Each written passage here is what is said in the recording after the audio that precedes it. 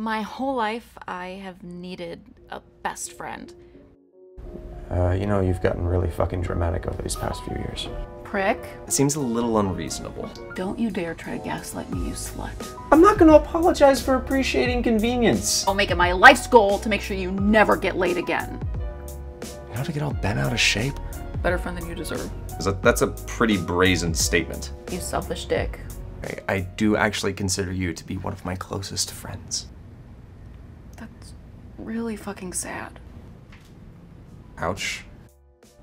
Anyway, thank you for meeting me tonight. I felt like we needed to have a conversation.